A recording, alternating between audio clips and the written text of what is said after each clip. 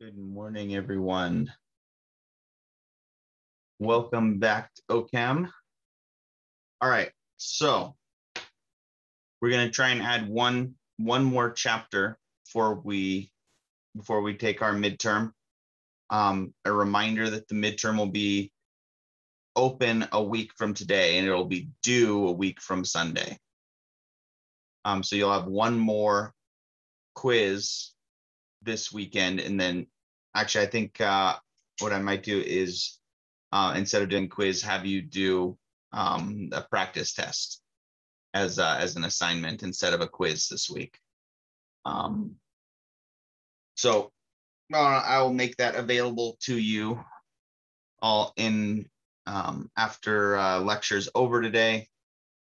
We're taking our test. The timing falls a little differently than last year. I think partly due to us being more used to being on Zoom, and partly just because of the way the timing fell. Because so I have to rewrite the practice test a little bit from last year because we're actually gonna get one more chapter in than they did.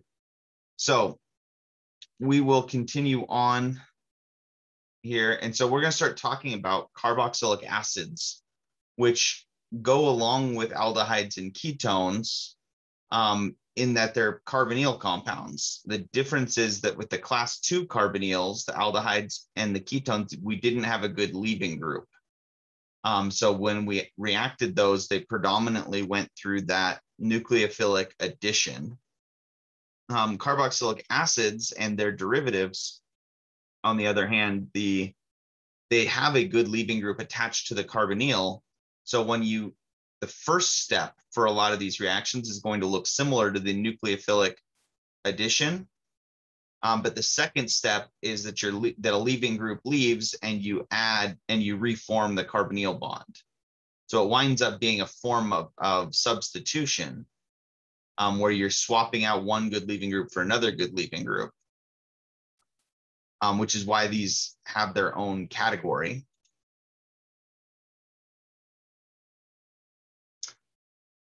I assume everybody was in lab almost the whole time on Tuesday and didn't have too much in the way of questions by the end. Is everybody making progress on those synthesis problems? Hopefully. Any questions on them so far?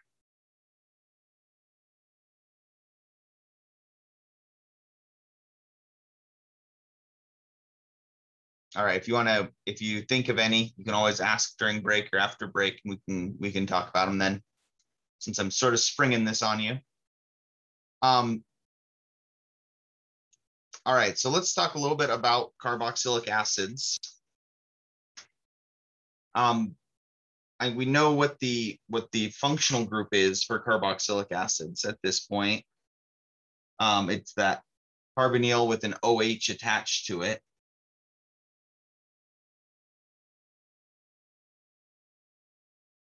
And I'm trying to get my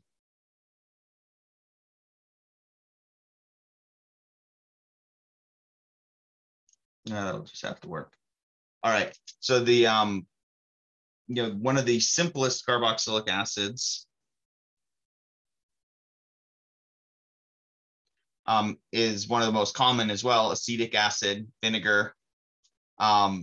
It's what the acidity in it is what gives vinegar that sort of, if you smell vinegar, it kind of gives you that stinging sensation in your nose, especially if it's white vinegar or distilled vinegar.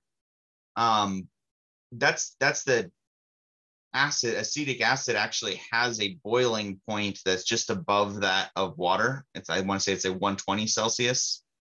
So it does actually evaporate pretty easily compared to some of these others, and that means when it redissolves in your mucous membranes, it can change the pH, and so you can wind up with it stinging your eyes. You can wind up with it kind of stinging your nose a little bit,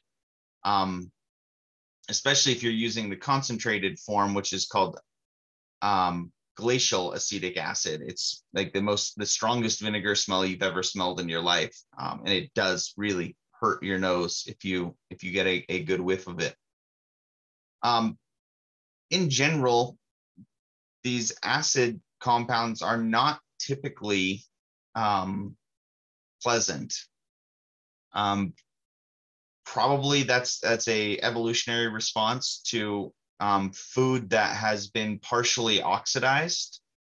Is going to tend to have a lot of carboxylic acids in it. And if it's been partially oxidized, it's not fresh. There's probably microbes living in it that are oxidizing some of the compounds. So butanoic acid, it smells like bad butter. Hexanoic acid, lactic acid, they're, like I said, not particularly pleasant. Acetic acid is really the only one that we actually use in cooking. That said, there are lots of acid groups in pharmaceuticals, and so we see them present on a lot of drugs and chemicals that are used for, especially treatment of skin conditions. I'm not sure if that has to do with them drying out skin more, or just changing the pH, or if it's just a common thing to keep them from evaporating too quickly.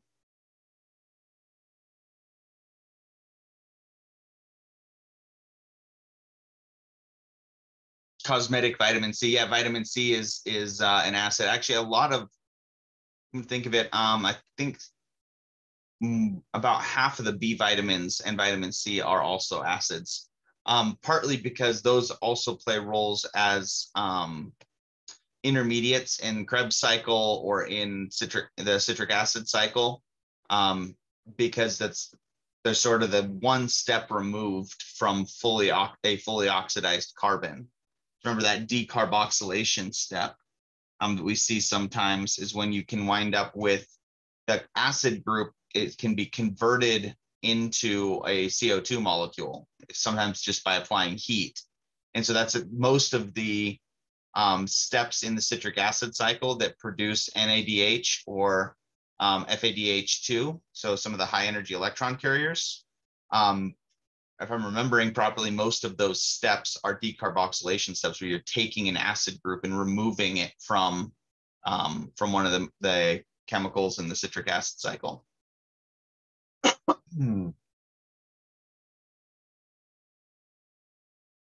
So common names for benzoic acids are pretty common, especially in biological contexts. For instance, citric acid is also known as tricarboxylic acid because it's got 3 acid groups on the same molecule. But in general, we're going to name these just like we'd be naming an aldehyde. They're always going to be the end of a carbon chain, by the nature of the fact that carbon, the acid carbon, has to have 3 of its 4 bonds tied up in oxygen bonds.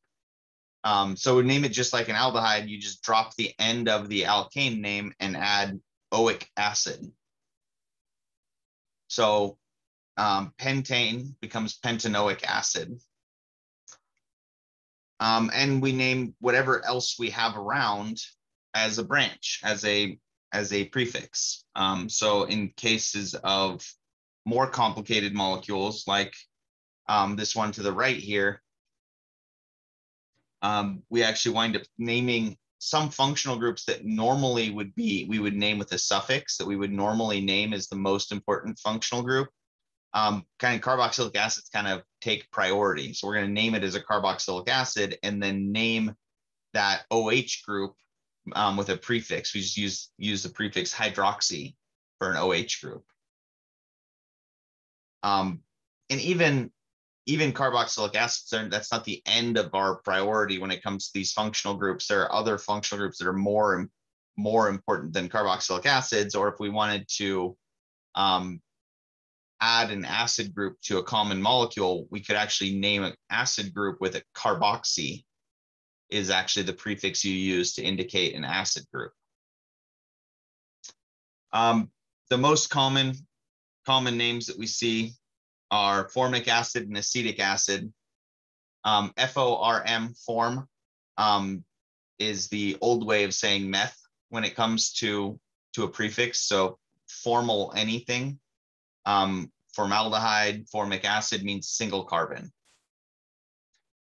Propionic acid sounds a lot like propanoic acid, so they're spelled differently, but nobody's going to really know the difference. And if you read propionic acid, just know that it's the same as propanoic acid, and same with butyric and butanoic. And benzoic acid technically is not an IUPAC name, but it's pretty easy to figure out what you're talking about, right? Just like benzaldehyde, benzoic acid is an acid group attached to benzene. If we have a deprotonated acid, if we have an acid that's already acted as the acid and given up its proton, we just drop the ic in the acid and we just name it right as ate. So acetic acid becomes acetate. Butanoic acid becomes butanoate, which is a little bit of a mouthful looking at, but when you write it out, it makes sense. So butanoic acid would be, when it's deprotonated, would be butanoate. And so this actually follows our nomenclature for naming acids back from Gen Chem, right? Back in Gen Chem, if we named it according to what the polyatomic ion was, we said anything that ended in an ic or ended in an ate, we turned that into ic. So nitrate became nitric acid, right? Sulfate became sulfuric acid, phosphate became phosphoric acid. We're basically doing the same thing here, just with carboxylic acids. So formic acid would become formate.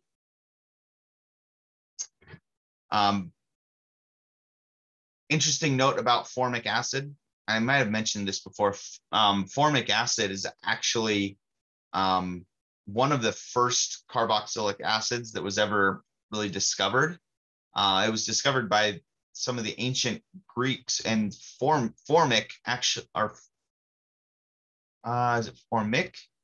It means it's related to the same root as ants, because the first place they discovered formic acid was actually, it's inside ants. Inside ants' carapace, they have they don't have blood, they have formic acid. They don't have blood because they don't have oxygen transport that works the same way we do, right? Insects just have holes in their body that allow oxygen to get inside of their body. And so ants have this basically formic acid soup inside of them that their organs are suspended in. And so that's why formic acid is formica. That's what it is. Formica is the Greek word for ants. So formic acid means coming from ants. And if you've ever had an ant problem and squished a whole bunch of them in your kitchen or something at once, that ants have that really sort of sweetish kind of chemically smell when you squish them. That's the smell of formic acid.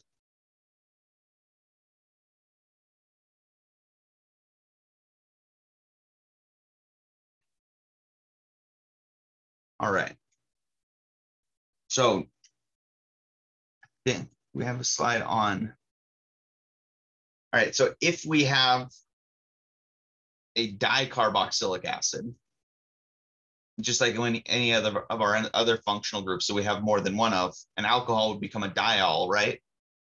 A dione would be two ketones on the same molecule. A dioic acid is two acids on the same molecule. Although these ones really do tend to have common names because they show up a lot in biochemistry. So oxalic acid, malonic acid, succinic acid, glutaric acid. I want to say tartaric acid, which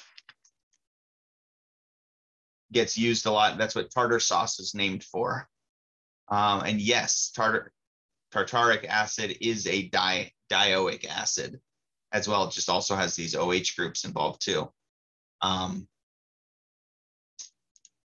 So, and if you've ever done any cooking with any recipes that call for like sodium tartrate, or I'm trying to think of what the name is in the kitchen for the deprotonated form, but tartrate would be the deprotonated form of tartaric acid. And then, like I mentioned, citric acid would be is a tricarboxylic acid, a trioic acid. So again, we do see these happening, are showing up all over the place. So let's practice naming some of these. Well, and I'm not going to test you on if you can remember the common name for oxalic acid or what oxalic acid is. We're just going to stick with the IUPAC names because we've spent so much time developing and getting used to that system.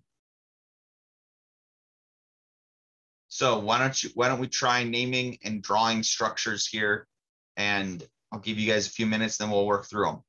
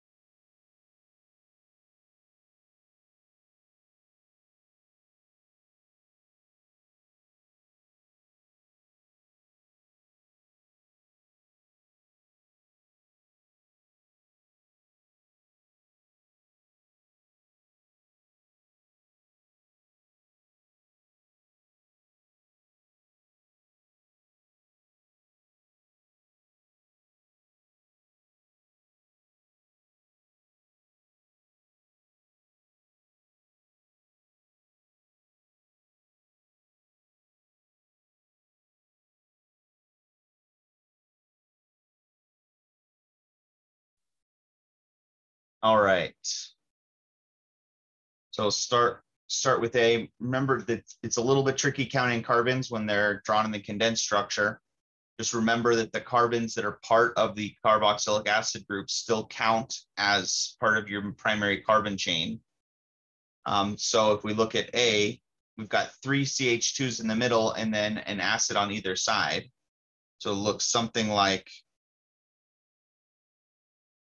this.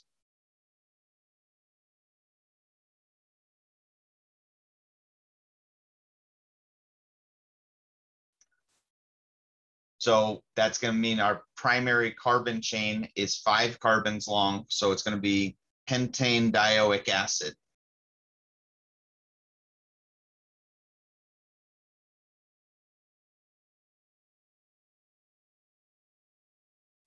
And some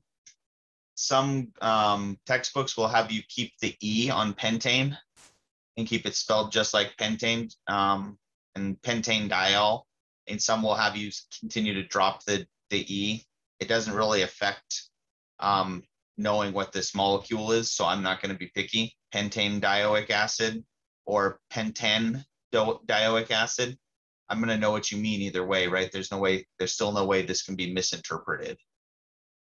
So I'm not going to be picky about that, especially since there's a lack of consistency in the field. C, C6H5, CO2H, that's benzoic acid, right?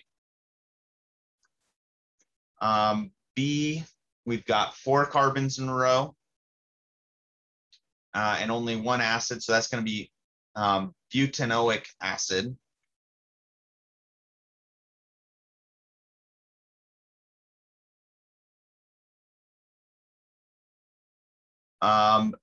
D is 4 carbons in a row with 2 acid groups, so that's going to be butane dioic acid. E is acetic acid or ethanoic acid.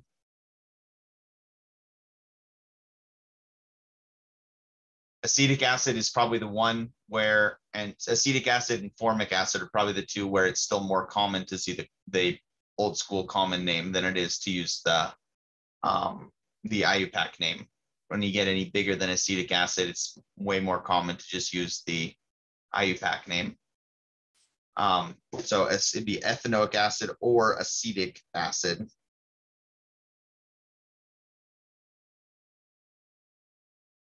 And F would be either methanoic acid or formic acid.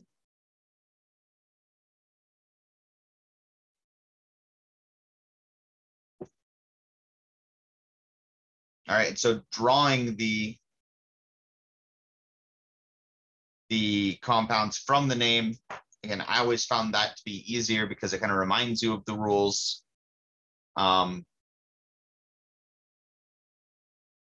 We'll go through a couple of these. So cyclobutane carboxylic acid, you can probably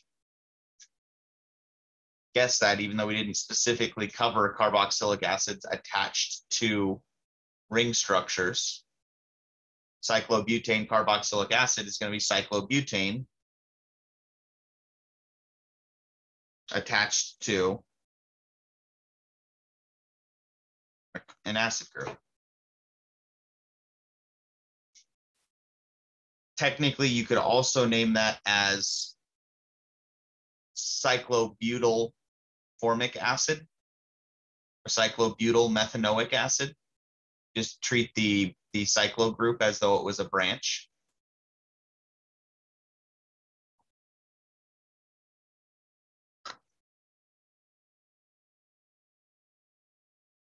And if you do wind up with these running into these common names, that's what MolView is for, right? That's why MolView has a search function. I wouldn't waste time memorizing these names, at least not until you get into upper division biochem, at which point you probably will have to memorize the names and structures of the Krebs cycle compounds and some of the more commonly occurring biochem molecules. It doesn't make sense in this class to spend too much time memorizing what glutaric acid is.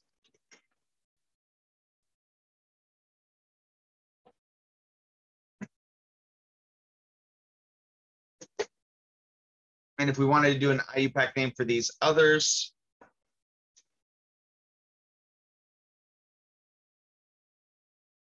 my internet going, can you see it? There they go. Remember, just find your longest continuous carbon chain that ends in the acid group or begins in the acid group, really. And name the rest with branches. So this one's going to be 1, 2, 3, 4, 5, 6. So it's going to be hexanoic acid.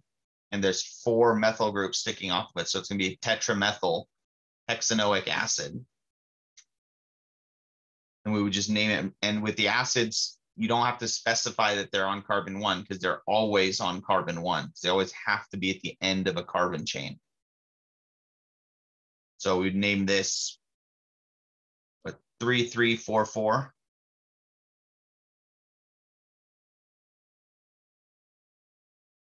Tetramethyl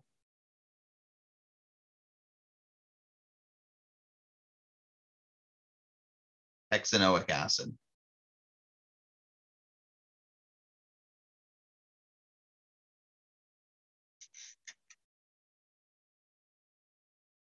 Right, so again, nothing we haven't seen before. We're just adding a new functional group to our vocabulary when it comes to nomenclature.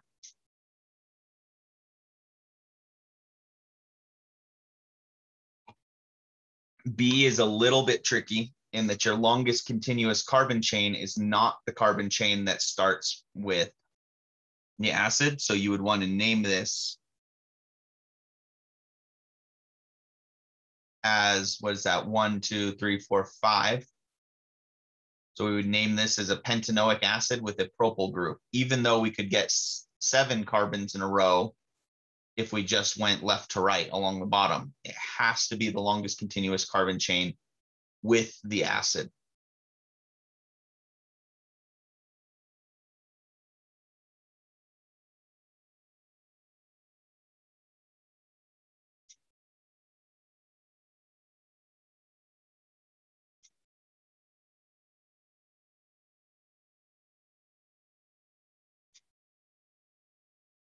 And we would want to make sure we specify 2 propyl pentanoic acid. If it's a dioic acid, then actually both ends of your carbon chain are already set. Excuse me. So in that case, you really don't have any choice. If it's a dioic acid, you have to start on one acid group and end on the other acid group.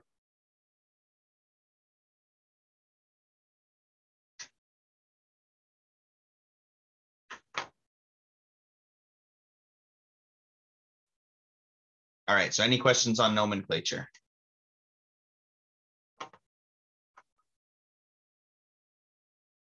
It's kind of nice to use nomenclature as a little palate cleanser from all of our reactions from the last chapter before we start adding new reactions for this chapter, right? Nice to have that safety blanket of, I know I can at least get the nomenclature questions right. In general, carboxylic acids are going to tend to melt and boil at pretty high temperatures. We've got 2 within the same functional group. We have 2 polar bonds, very polar bonds. You've got an OH group, which is very polar, and you also have a carbonyl group, which is fairly polar.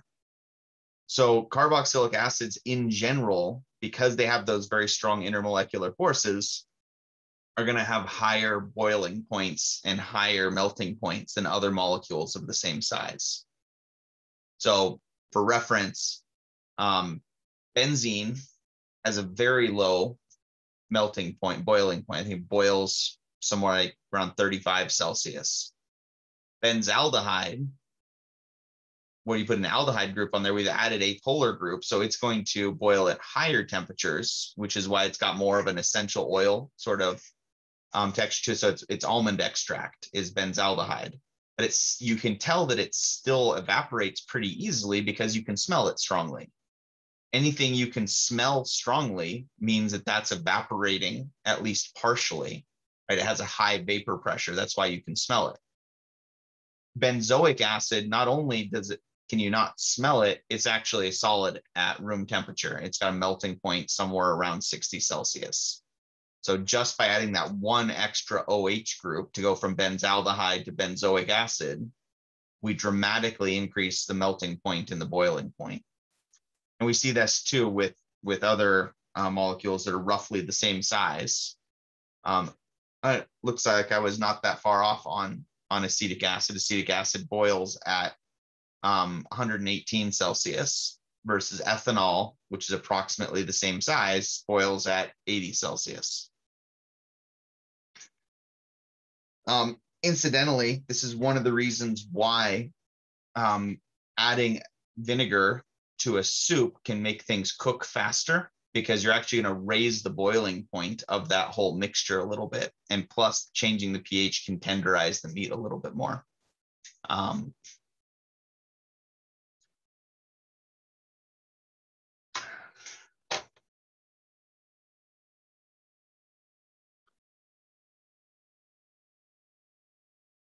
All right, so let's talk about why they're considered acids, why they're so acidic. It winds up being predominantly, it's not because they don't hold on to the hydrogen as strongly. It's more that when they're deprotonated, we can have some resonance happening because we can trade that negative charge back and forth between the two oxygens. Each oxygen can take turns having the negative charge, and that makes the whole situation more stable than, say, deprotonating an alcohol. If you deprotonate an alcohol, then there's no resonance that can happen unless you're talking about a phenol. Right? Remember when we were talking about alcohols, we said, okay, well, phenol is the exception, right? Phenols are fairly acidic because you can resonate that charge throughout the benzene ring. Carboxylic acids are fairly acidic because you can resonate that charge between the two oxygens, right? Because in the resonance structure, if we were drawing the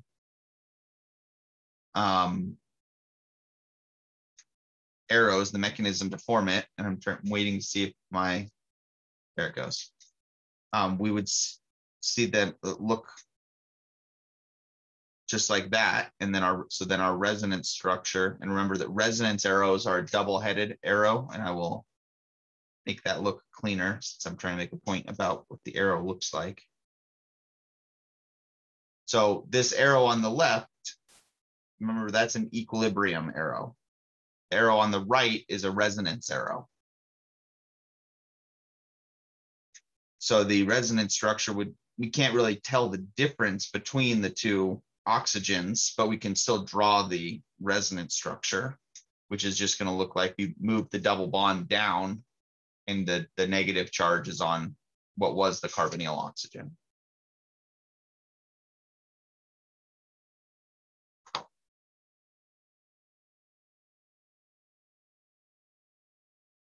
pKa for these is usually between 4 and 5. And remember, pKa is the pH where we would expect them to be half deprotonated, where you would have equal amounts of the protonated and the deprotonated form. And if I'm remembering correctly, I think the pKa for phenol, which I just used as an example of a fairly acidic alcohol, phenol has a pKa around 10. So that's still fairly basic. It's still fairly hard to deprotonate phenol. But these carboxylic acids have pKas that are pretty acidic, which means it's easier to deprotonate them. When you can have them in that 50% protonated, 50% deprotonated equilibrium at a fairly acidic pH. So in general, the way we can use pKa to judge qualitative, or I guess it is quantitatively, how acidic a molecule is higher pKa is going to be more basic. A lower pKa is going to be more acidic.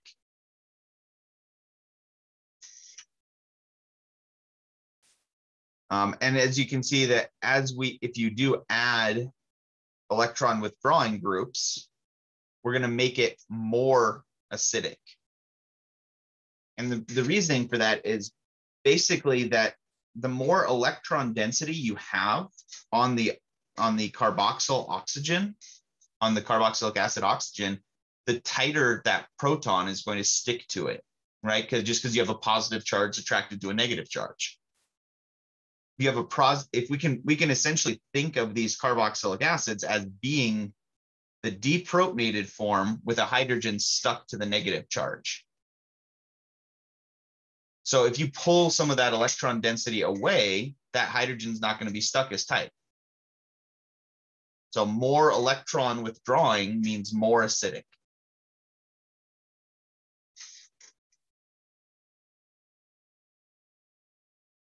And you can see that it can be pretty dramatic just looking at acetic acid.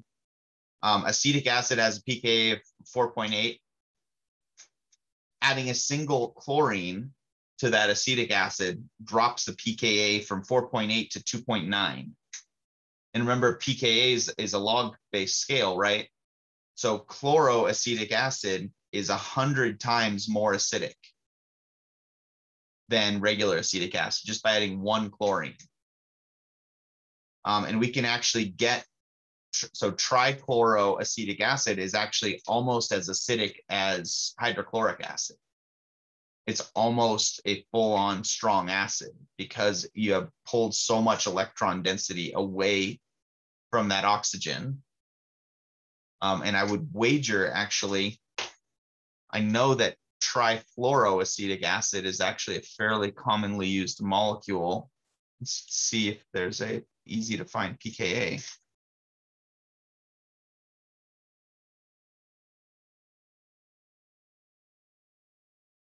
pKa is 0.5.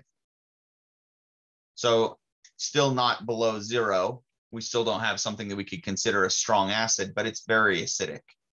And that is a common enough compound that it shows up. You can buy it from Sigma. Sigma Aldrich is one of the primary chemical producers. And they've actually totally changed their website in the last year.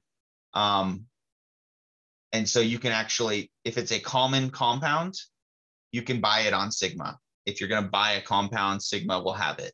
There are other chemical producers, but Sigma is sort of like the Amazon. It's not a great analogy. Sigma is usually the most expensive, but will have the highest quality and highest purity, and also have the best selection.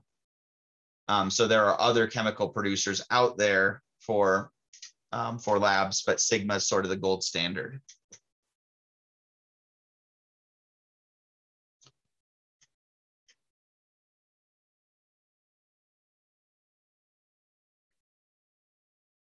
In fact, you can buy just about any chemical you can think of.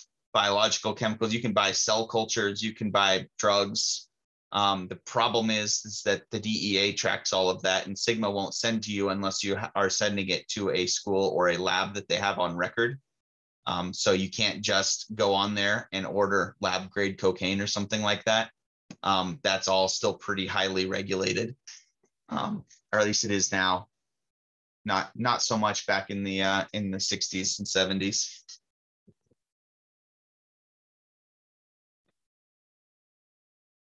All right.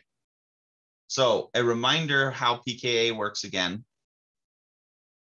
So if the pH is equal to the pKa, that means that you're going to have your deprotonated form and your protonated form in the same ratio, right? So remember, this is our Henderson-Hasselbalch equation, or also called the buffer equation, which is just another way of rewriting our definition of an equilibrium constant, right? Ka equals the products over reactants.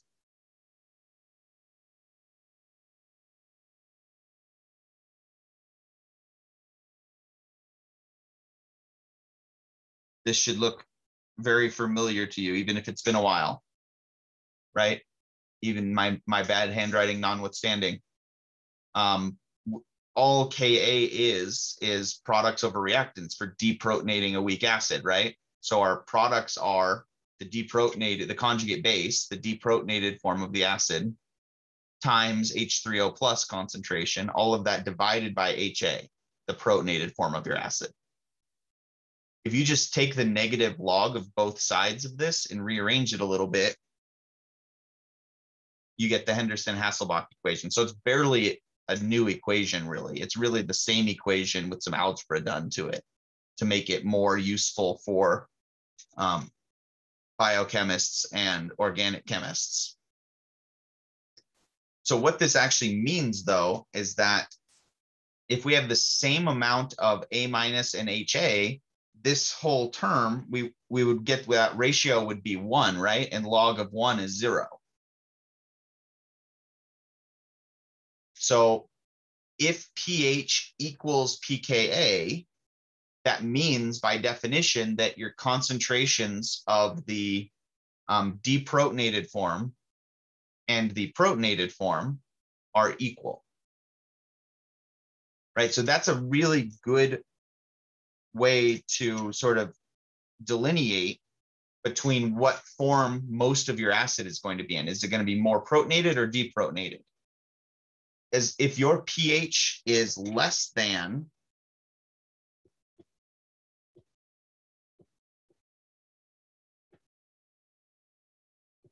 if your pH is less than pKa, pH being low means you have extra hydrogens around, right? If you have extra hydrogens around, it's going to be more likely that you're going to find your acid protonated. Just think of it in terms of probability. If you have lots of H pluses bombing around and bouncing into stuff, there's a better chance that one of your deprotonated acids gets protonated. And vice versa, if pH is less than, or sorry, if pH is greater than pKa, we have fewer H pluses around, which means you're more likely to be deprotonated because you're in more basic conditions.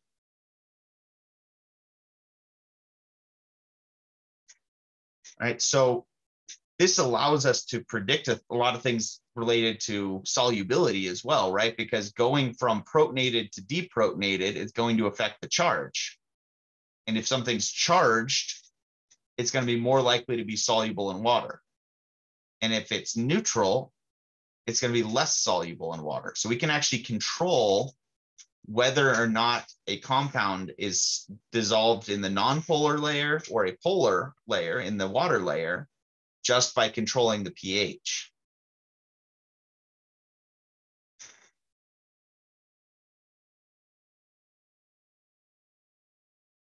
All right, so if we had acetic acid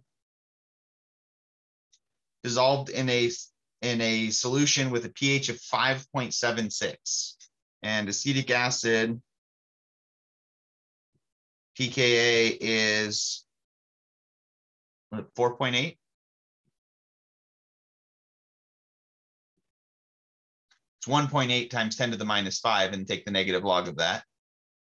I know Ka, I haven't taught Gen Chem in a few, equilibrium in a few years, but I remember that one. I believe it's going to be 4.8. I think that's what I had. Yeah, there we go. So if the solution has a pH of 5.76 and acetic acid's pKa is 4.8, what form is going to be more prevalent in the solution?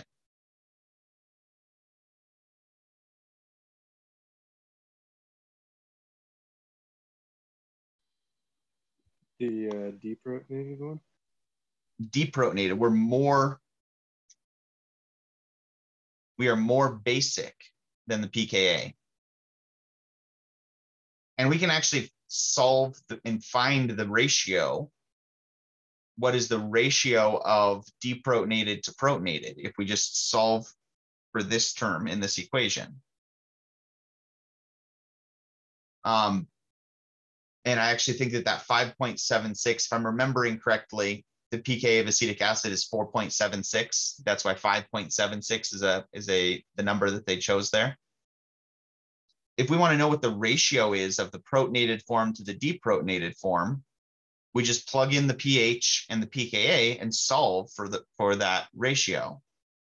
So 5.76 equals 4.76 plus log A minus over HA.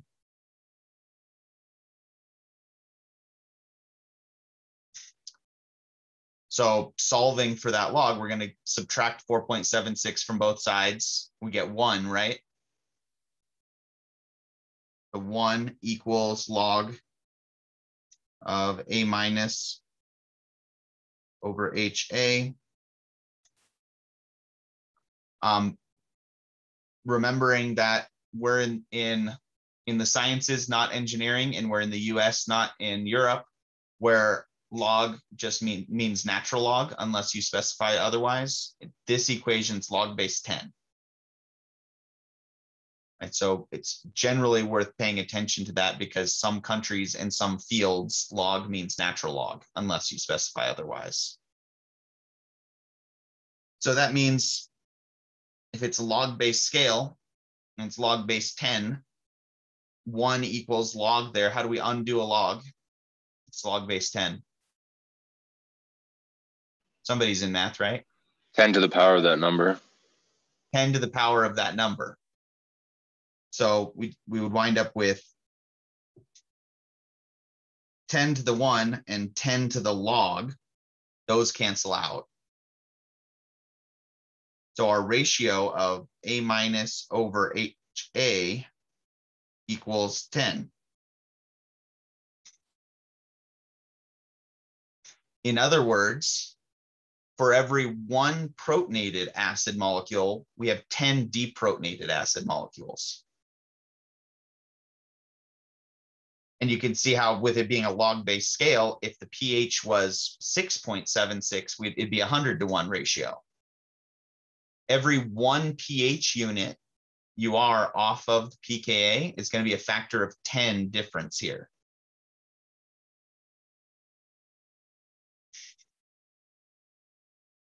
And so generally, if we're trying to make sure that an acid or that a particular compound was soluble in the nonpolar layer or the polar layer, we would want to be at least 2 pH units off of the pKa, because then we can be sure that 99% of our compound is either protonated or deprotonated, depending on what state we want it in.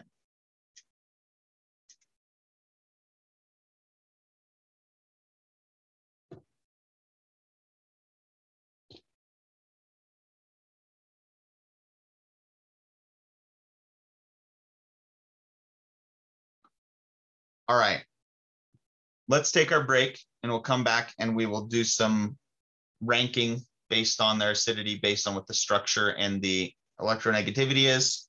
We'll start working back through these at 9 o'clock.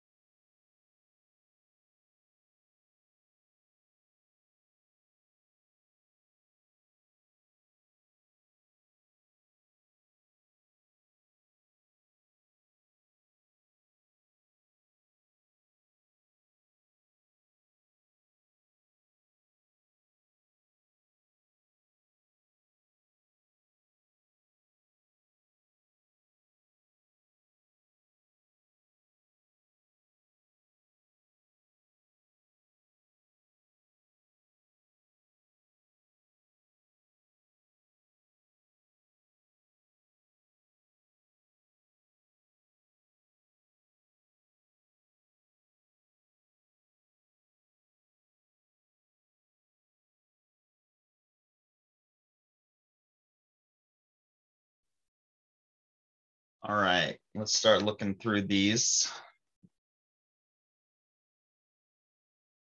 So remember, in our rule for determining acidity of a compound is based on the electron density around the acid group. So electron donating groups make it less acidic because extra electrons are going to hold on to that H plus more. Electron withdrawing groups are going to make things more acidic because you're pulling electron density away from the H plus. Therefore, it's not as tightly attached. All right, so we've got butyric acids. We got 3 butyric acids. We have dimethyl, dichloro, and dichloro. So the dimethyl is going to be our least acidic.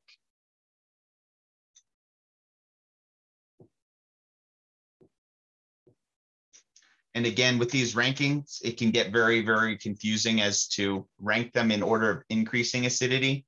Does that mean 1 is the most acidic or is 1 the least acidic? Just be clear on a test. If you're being asked a question like this, you don't even have to use the numbers. You can say most acidic, least acidic to make it explicitly clear so you don't just wind up getting marked down on a technicality, at least on my tests. 3,4 dimethyl, so that's going to be our least acidic because we have 2 electron donating groups attached to the butanoic acid.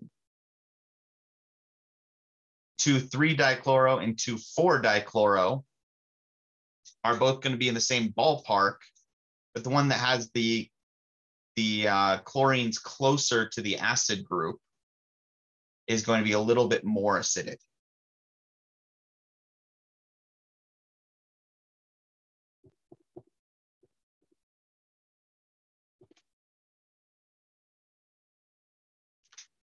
Right, because so we're basically 2,3 dichloro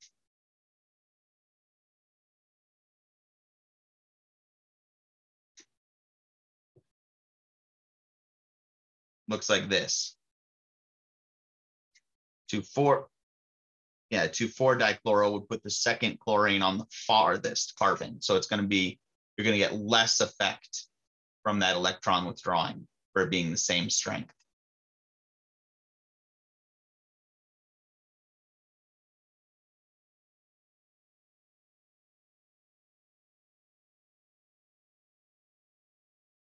At further away just means less effect of the electronegativity.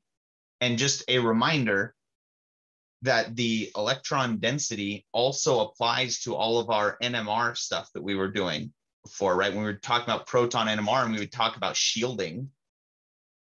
Shielding is another way of saying how much electron density something has. More shielded meant more electron density. Less shielded or more deshielded meant less electron density. So it all comes back to electronegativity and resonance and electron density for your NMR stuff as well. That's why carboxylic acids and aldehydes had their protons show up way downfield in the proton NMR, right? Because they were most deshielded protons. They had the least electron density.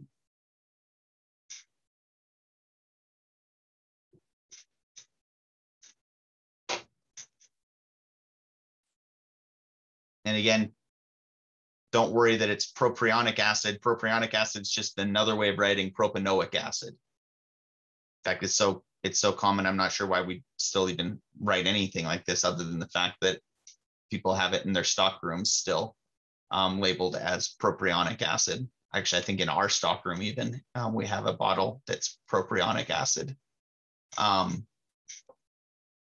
We've got 3-bromo-propionic acid, 2,2-dibromo, 3,3-dibromo.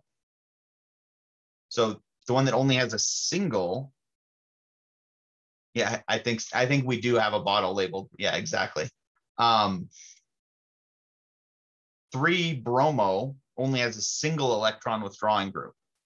All the other electron withdrawing groups are the same, right? It's not like we have a difference in electronegativity anywhere. So the only thing that's different about these is where the electron withdrawing groups are and how many there are.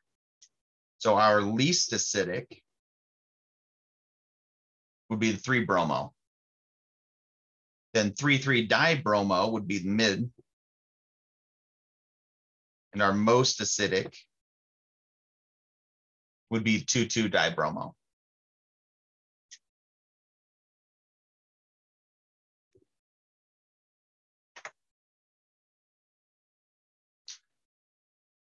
Again, one in doubt, it all comes back to electronegativity and resonance. And when we talked about our aromatic substitutions, we spent so much time talking about electron donating versus electron withdrawing because it shows up here too. Any groups that were electron withdrawing when it came to talking about aromatics and aromatic substitution are also electron withdrawing here. So if we had a nitro group, if we had conjugated double bonds, those conjugated double bonds are going to make it electron withdrawing, which makes it more acidic.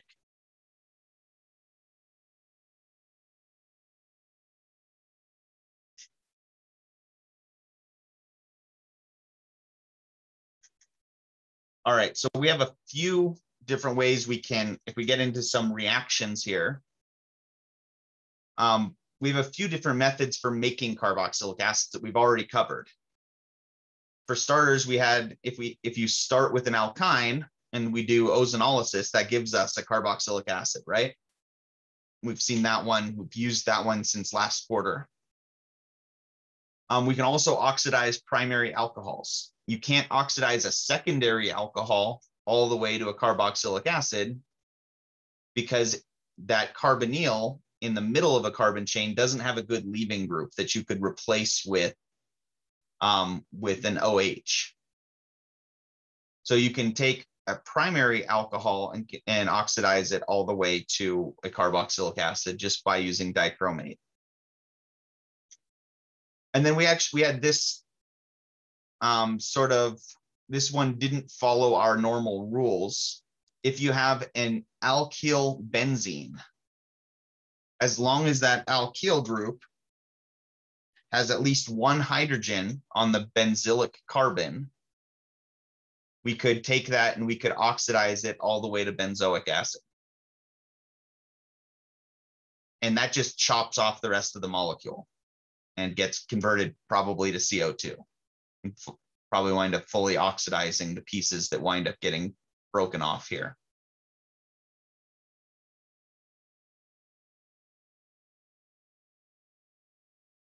Right, so those we've all seen before. There are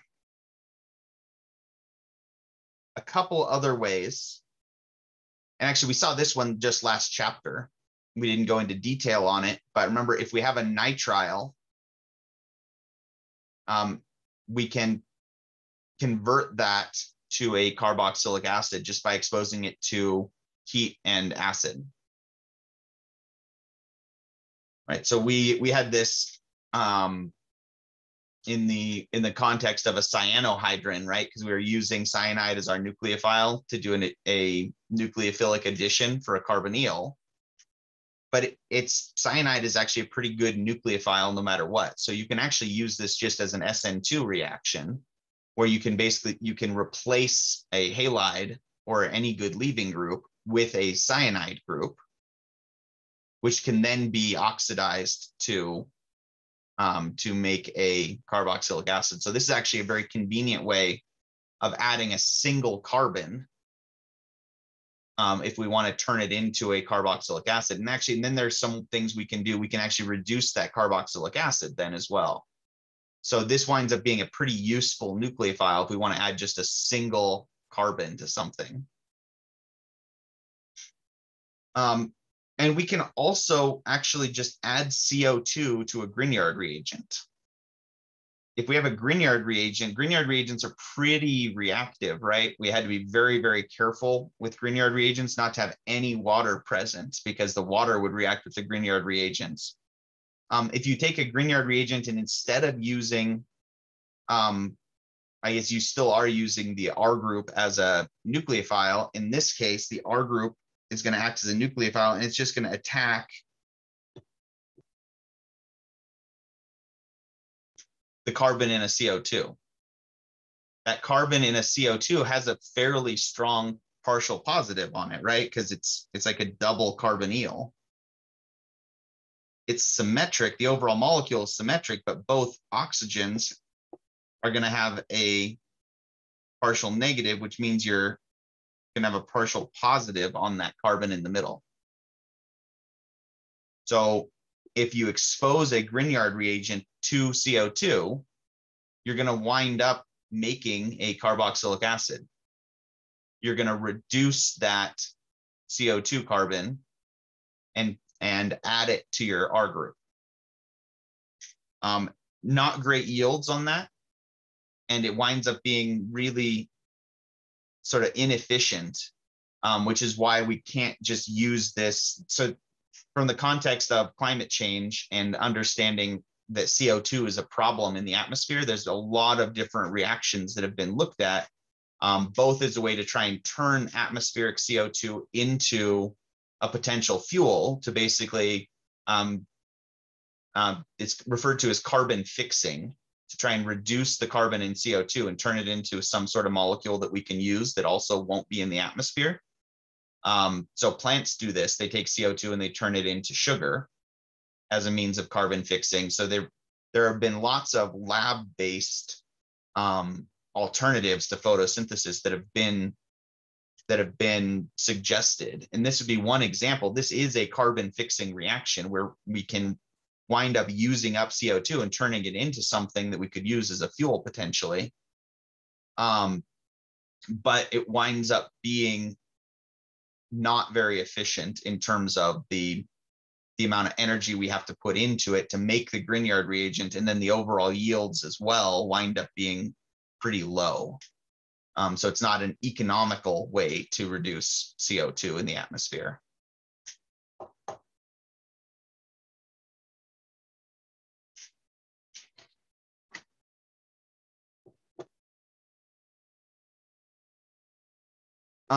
If we're talking about reactions that we can do once we have a carboxylic acid, the first reaction we learned for carboxylic acids was to reduce them. And remember, sodium borohydride was not strong enough. We had to use this super strength compound, a hydride source. Lithium aluminum hydrides is strong enough, a strong enough reducing agent that you can take a carboxylic acid and convert it all the way back to a primary alcohol. And that is our go-to for any carbonyl compound. Any carbonyl compound can be reduced by lithium aluminum hydride. Aldehydes and ketones, carboxylic acids, acid derivatives, they're all going to wind up getting reduced all the way to an alcohol.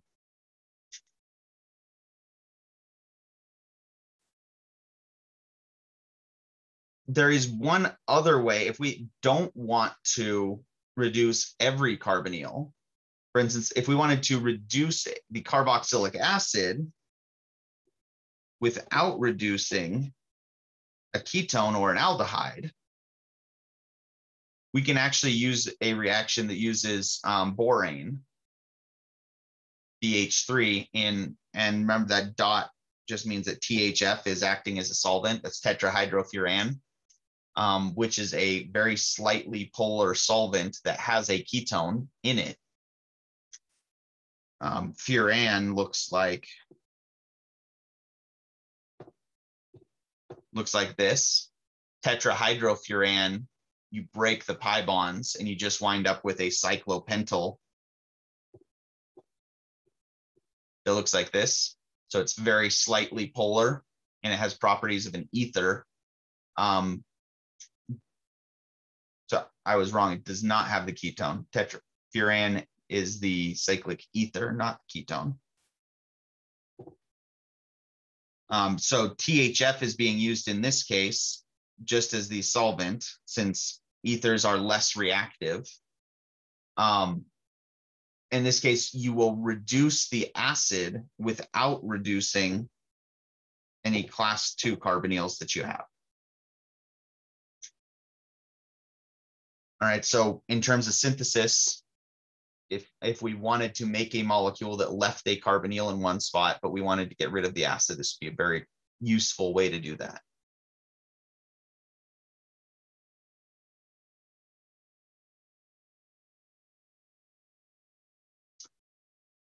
All right, so now that we've covered how we can either make a carboxylic acid or get rid of a carboxylic acid, make a carboxylic acid through oxidation, we get rid of a carboxylic acid through reduction. The bulk of these reactions, most of what the reactions that carboxylic acids go through are actually just converting from one form of an acid derivative, one class 1 carbonyl to another. So remember that a class 1 carbonyl meant it had a good leaving group, right? So anything that has a good leaving group attached to a carbonyl could conceivably be used, and you can kind of convert back and forth between these 5 functional groups. Carboxylic acids, acid halides, acid anhydrides, esters, and amides are all pretty easy to convert back and forth between. And if you look at the carbonyl carbon on each of these, your good leaving group on each of them is more electronegative than carbon is, right? That's part of what makes it a good leaving group, which means all of these carbonyl carbons are the same oxidation state. So we're not really oxidizing or reducing anything when we're switching between these acid derivatives, because the carbon has the same oxidation state before and after all these reactions. So it's really sort of mixing and matching. You can mix and match any more electronegative element than carbon in here and attach it, and you're going to get an acid derivative.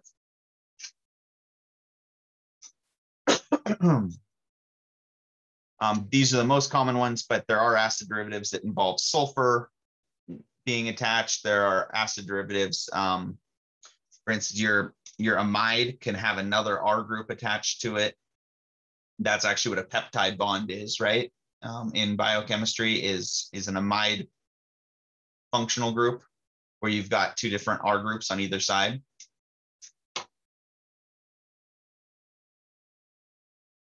Nitriles, technically,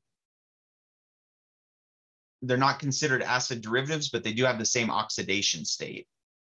And we can convert a nitrile into a carboxylic acid, as we saw a few slides ago, right? So they're not grouped into that same category of acid derivatives, but they do share some similar reactions. They're just not as easy to convert back and forth between.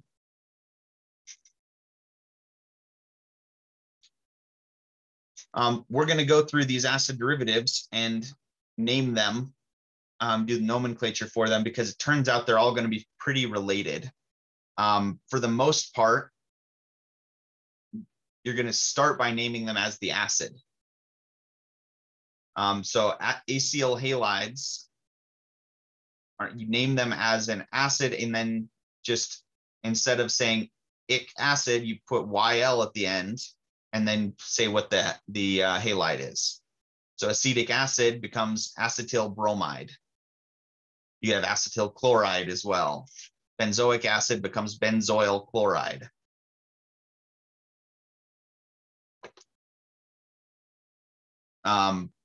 If we had something larger, we could have butanoyl chloride, would be 4 carbons long. So if you remember the basic structure of these acid derivatives, a lot of times the name will kind of has the information you need to pick which of those you're talking about. If you have an anhydride,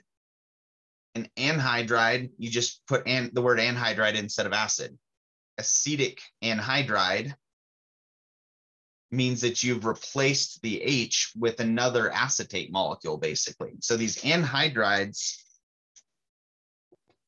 have this really characteristic structure where it's carbonyl, oxygen, carbonyl. And your leaving group is basically everything to the right of that line. So you've basically replaced an OH with a whole nother acetate molecule. And so generally, these are going to be symmetric. You're going to have the same thing on both sides of the anhydride. And so you just name it as though you were naming the acid. Acetic acid becomes acetic anhydride. Succinic acid becomes succinic anhydride. And if it's a long enough dioic acid, sometimes these anhydrides wind up forming these ring structures. We see that a fair bit with biological molecules. We don't see the anhydrides are unstable enough. We don't see them forming in cells, but a lot of these dioic acids wind up being able to turn them into anhydrides, which is useful in certain synthesis reactions because they're very reactive molecules in general.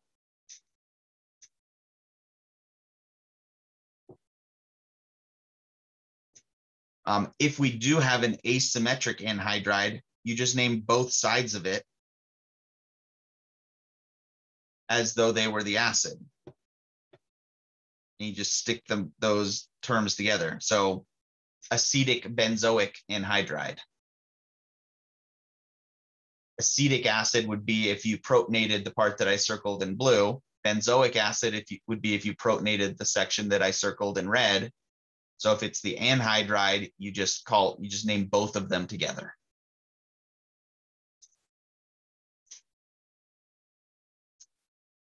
And those are unusual enough that in general, you don't even need to worry about saying, you don't say diacetic anhydride. If you just say acetic anhydride, it's assumed that you're talking about the symmetric anhydride.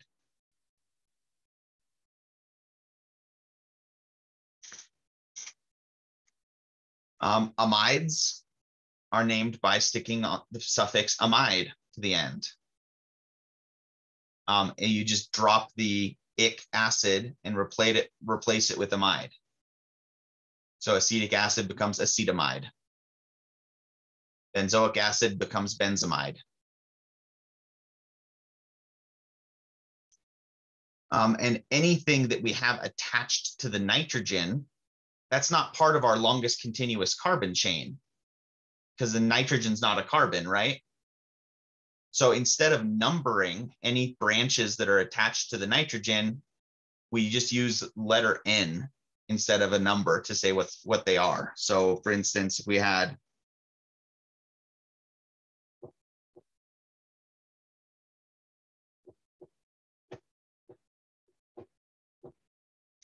this compound, if we were naming it as the acid, ignoring if we in our minds replace the nitrogen with an OH, that would be butanoic acid. So that's going to be butanamide.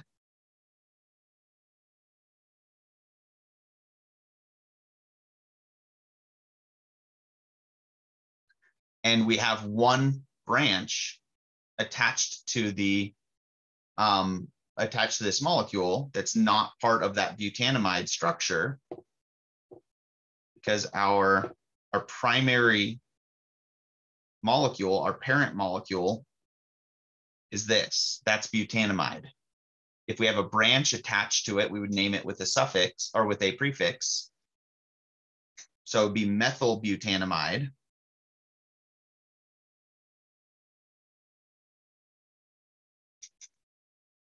But we can't just use a number because that methyl group is not attached to a carbon.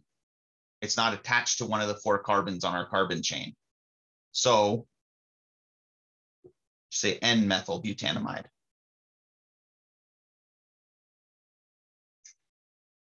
Right, and so I guess that's why the reason why they say you don't just use a number to define where something is. They call it a locant because sometimes the locant is not a number. In this case, it's the N.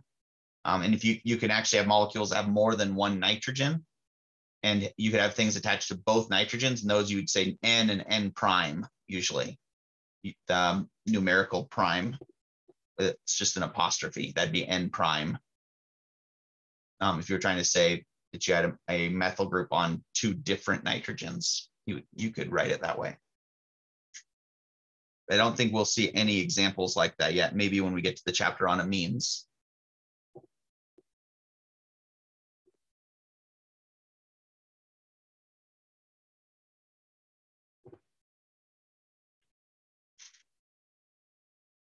All right, and last but not least are esters. And esters are named, we name it just like it's the deprotonated acid. And then we name whatever's on the other side of the ester as a prefix. So acetic acid, if it was deprotonated, we'd name that acetate. So we wind up saying acetate, say it's the deprotonated form, and then we say ethyl acetate. And so we have to be careful with this to differentiate between something that's a branch attached to our acid molecule and something that's on the other side of the ester. And so they're very, very careful to put a space in between these. Space indicates that the ethyl is on the other side of the ester, not a branch on the parent molecule. So, for instance,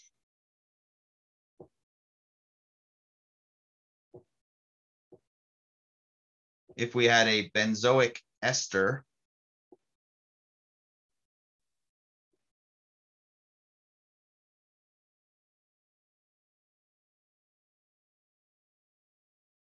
actually, let's erase that one for now. So for starters, we would name this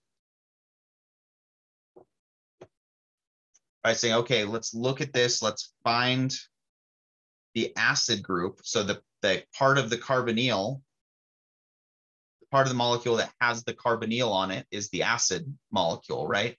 So if you removed that methyl and just had the part that I circled in red, that would be the deprotonated benzoic acid, right? So the deprotonated name for the benzoic acid is benzoate.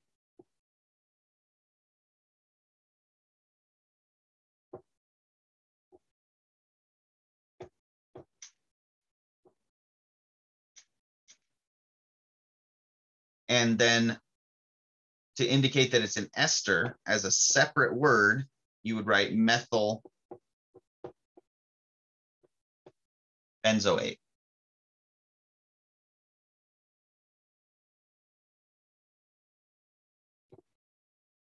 And to give you an idea of why we need to be careful that it's a separate word,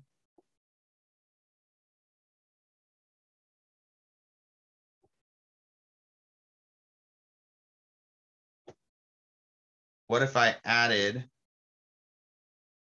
a methyl to the benzene as well? So now our parent molecule is methyl benzoate, then it has a methyl on the other side. So we wouldn't name this dimethyl because we have the methyls are on separate parent molecules. Our parent molecule, we're going to name this whole thing around, would be, let's see, 1, 2, 3, would be 4-methyl benzoate, all written as one word or with hyphens.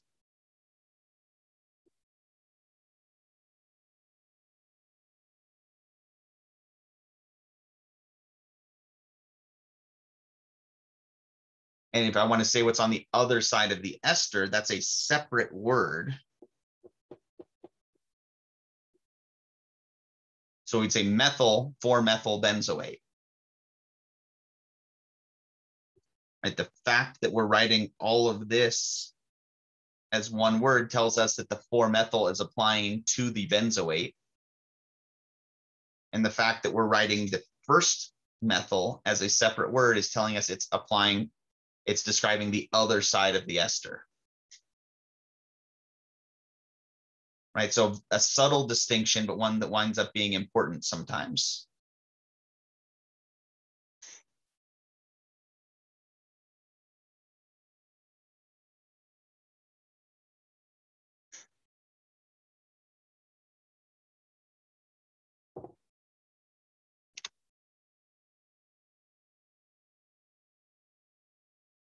And you can wind up with diesters. Diesters, you would just name as a separate word both of the pieces that are on the other side of the ester. So you could have diethyl malonate. And when I said diesters, that might have sounded odd to you. That's actually where the term polyester comes from. Polyester is a polymer made up of a whole bunch of esters linked together, where you have esters linking your monomer units. So polyester, the fabric, it's known as a synthetic fabric, right? Because it's a plastic, the polymer that's made, and polyester actually is the scientific name for that type of polymer. So for once, pop culture and the world at large got their chemistry term right.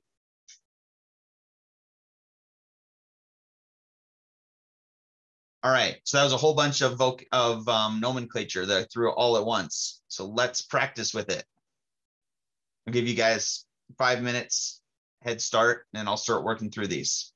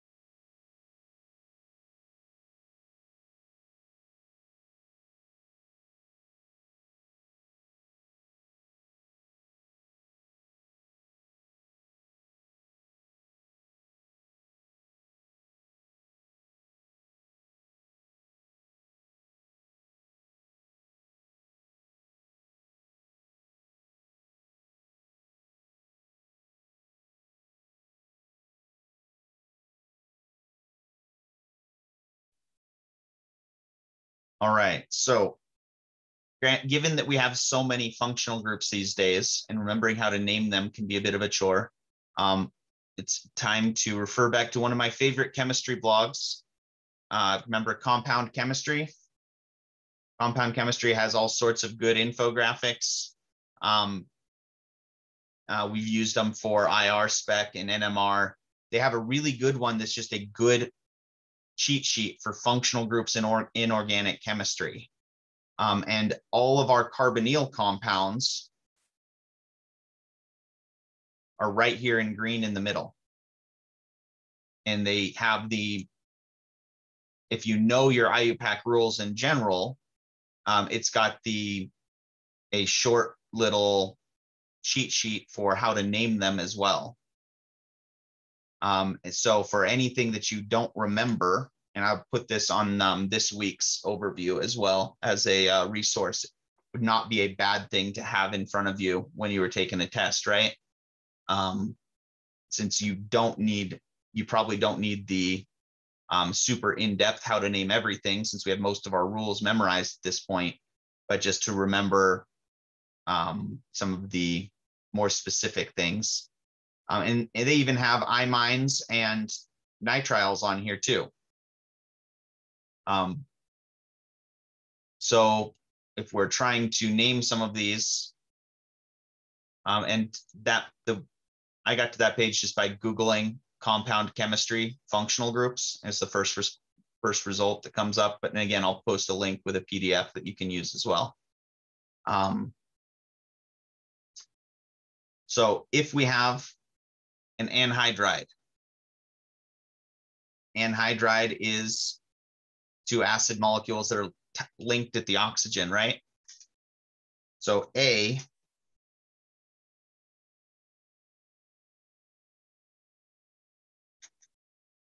is going to be, it's a 3 carbon long acid molecule that's linked, right? So this would be propanoic anhydride.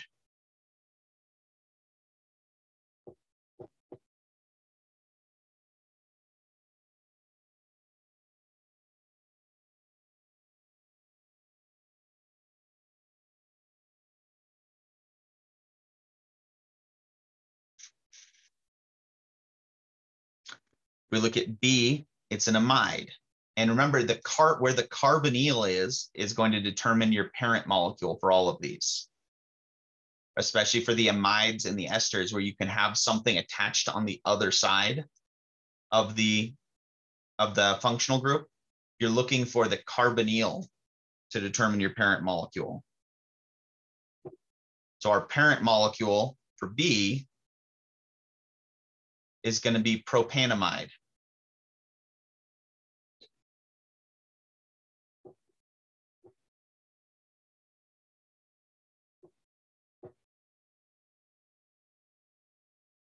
And we have our branches are benzenes. And remember, the prefix for a benzene is phenyl with a Y. So this is going to be N diphenyl propanamide.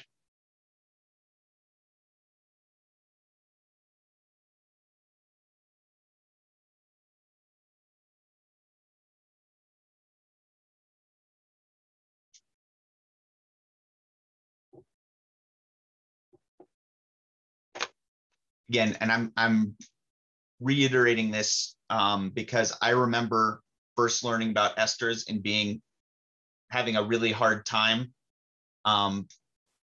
remembering which side was supposed to be the parent molecule.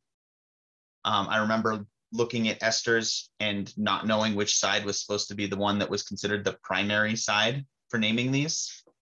So I'm spending a lot of time to emphasize it's the side with the carbonyl, because that's the piece that looks like it's an acid, right? So this would be butanoate, would be the parent molecule.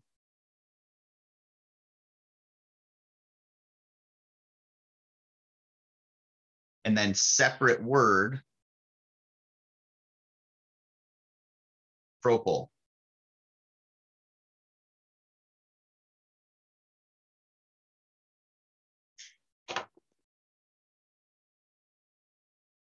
And just as something I meant to mention earlier, but I forgot,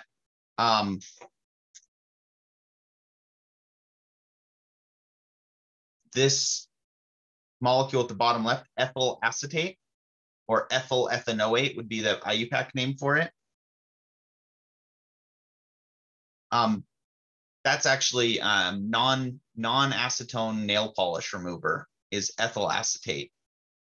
And one of the reasons that they do that is, one, it doesn't evaporate quite so easily as acetone, but dissolves things almost as well as acetone does. The fact that it doesn't dissolve as easily means that you don't wind up losing as much to evaporation or inhaling nearly as much of it, because acetone is a carcinogen. And it also smells better. Acetone's got that really harsh chemically smell to it. Ethyl acetate, esters in general tend to have a somewhat sweet smell. A lot of esters get produced as byproducts of fermentation and of other biological processes. So a lot of times esters wind up being preferable as a solvent when possible, if they will still do the same reactions or same solubility that you need them to. You'll wind up using an ester instead of acetone.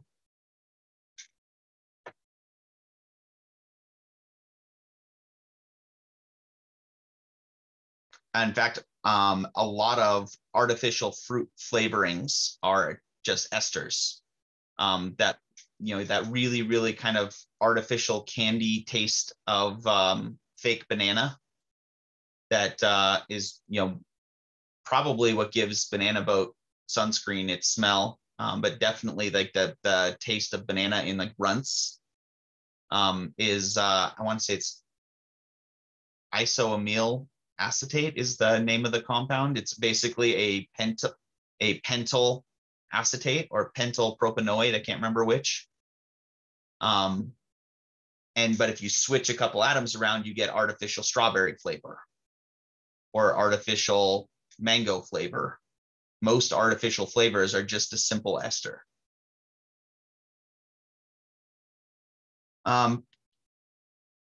This one's one that we can tell it's an anhydride, but we might want to double check if there's a common name for this one. If we're naming it the IUPAC name, we would look at it and say, oh, well, it's an acid molecule that's 4 carbons long, right? So it'd be butane dioic acid would be when it was in the acid form. And if it's in the anhydride form, it would be butane dioic anhydride.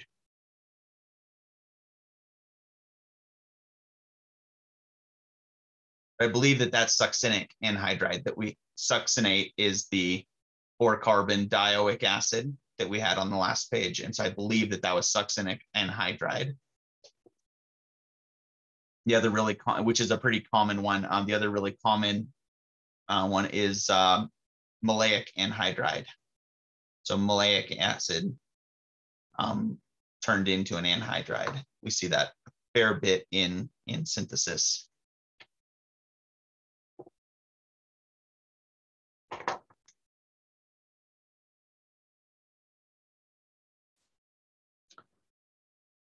All right, we have another dioic acid, actually the same dioic acid, right? It's still a 4 carbon dioic acid. So we would either want to look up what that structure was, the 4 carbon dioic acid, or name it butane dioic acid. If we named it as butane dioic acid, we would be dropping the ic and adding the 8 for it to be deprotonated, right? So it would be butane dioate. And we start winding up with these words where you wind up with lots of vowels in a row. It don't seem like they should be real words, but we're following our rules. Butane dioate, and then we would name both of the other side of each ester. So both of these esters have a methyl on the other side. So separate word, dimethyl butane dioate.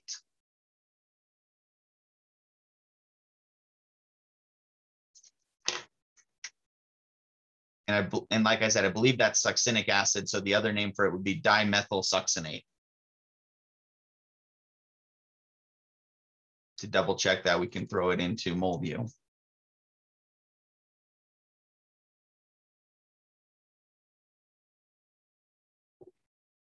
And in fact, as soon as that's what we had, right? And MolView is not quite as good at some of the complicated IUPAC names, but we should be able to put in butane dioic acid. It's dioate as well, dimethyl butane dioate, and get the same molecule. But I'm not going to test that right now. So we'll continue working on this. D is a tricky one.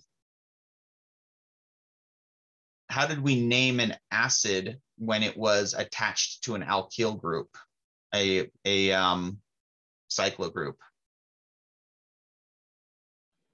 Cyclo groups like a substituent to like Cyclo groups is yeah, cyclobutyl or even cyclobutane, and then we just use the word carboxylic acid. In this case, we're just going to, instead of saying the name of carboxylic acid, this is an amide, right? So cyclobutane amide or cyclobutanamide. And then we would just name the suffix, other branches here by saying N. Right, so what I'm going back to is all the way back when we were naming our acids. Where did they go?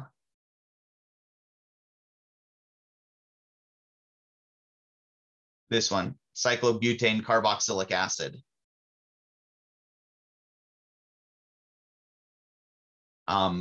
So we would just say cyclobutane and then say the name of our functional group.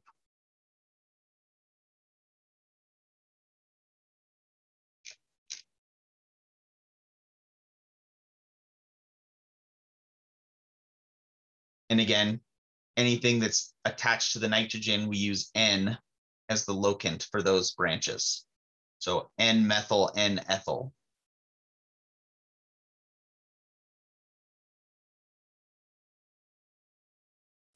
Let's look at H and I, because this is the key, figuring out which is the acid molecule for our base molecule is the trick here. So it can be helpful, circle the part that has the carbonyl attached to it. Name that as the acid, as the deprotonated acid, so as the 8, and then add what's on the other side. So the one on the left would be methyl benzoate.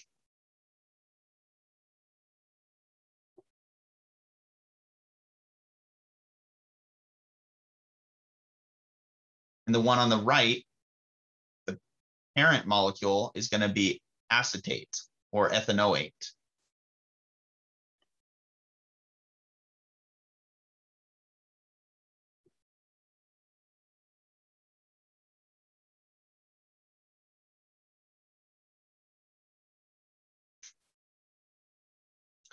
And so we have methyl benzoate on the left and phenyl ethanoate on the right.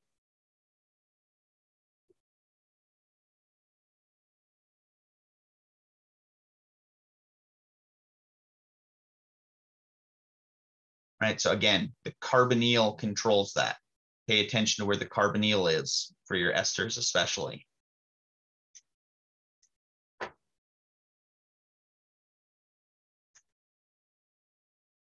And this is just good test taking strategy.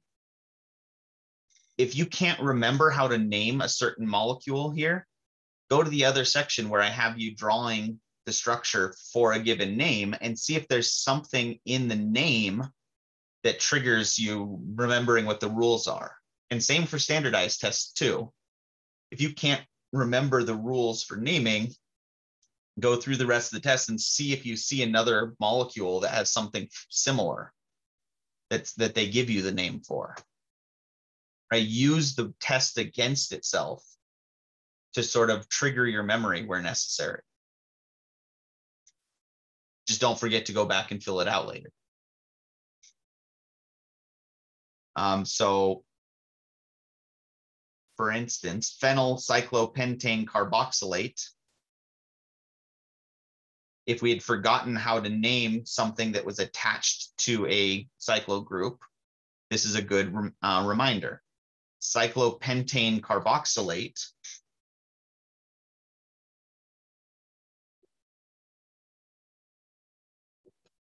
is going to look like that. Then phenyl as a separate word means you've got a benzene ring attached.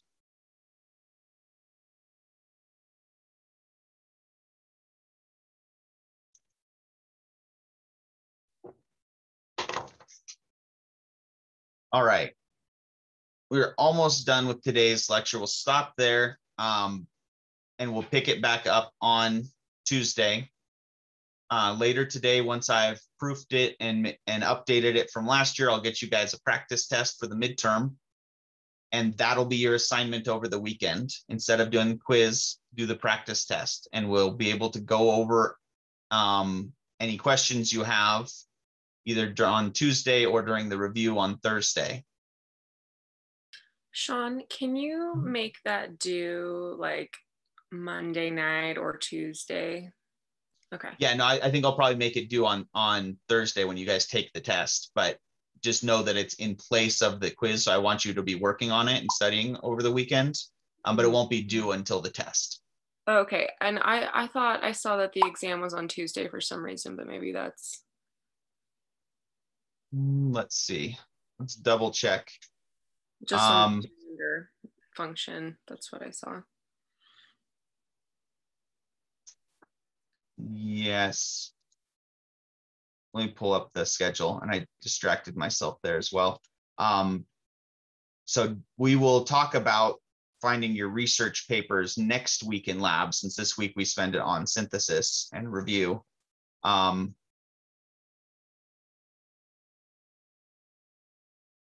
Let's just double check this.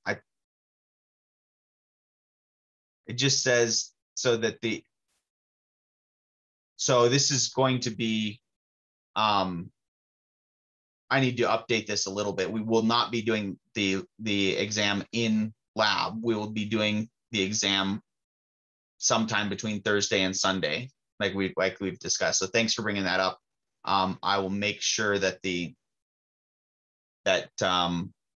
in lab, we're just going to be talking about either just reviewing and talking about your research papers that you guys are supposed to be finding, or that I'll tell you how to find, since we haven't really talked about that at all yet. All right, so don't stress about that. This schedule all needs to be updated. I'll get you the practice test, and the test will start next Thursday, and you'll have all weekend to finish it up. All right, well, everybody have a good weekend, and watch for that announcement and assignment for the practice test. Say bye to everybody, Valence. Bye-bye.